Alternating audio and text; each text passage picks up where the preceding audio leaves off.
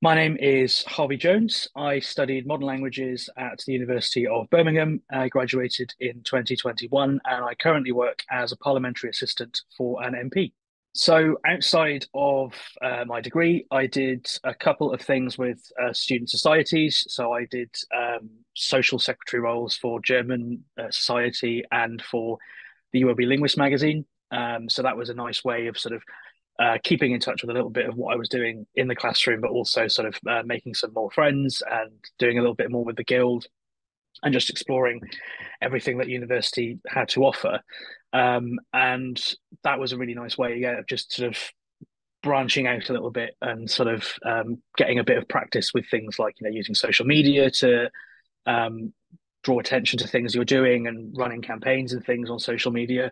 And that fed in quite nicely to a job that I got when I was a student. So I was part of the first group of students that were part of the student content team. So this is a group of students that run Instagram accounts, write blog posts, create videos, all about what it's like to be a University of Birmingham student.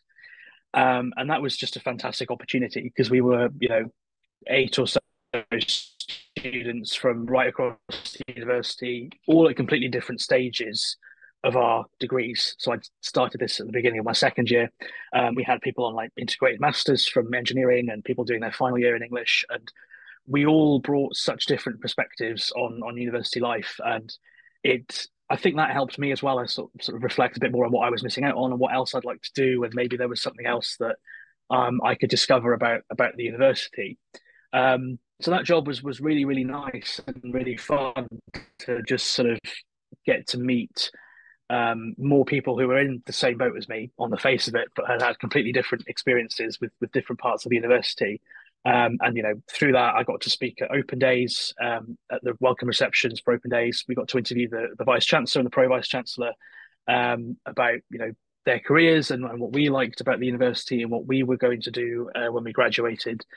So that was just a brilliant opportunity to be part of the university, expanding and talk about why I liked the university at the same time as, earning some money and developing my skills with social media and public speaking and writing for a really wide public audience.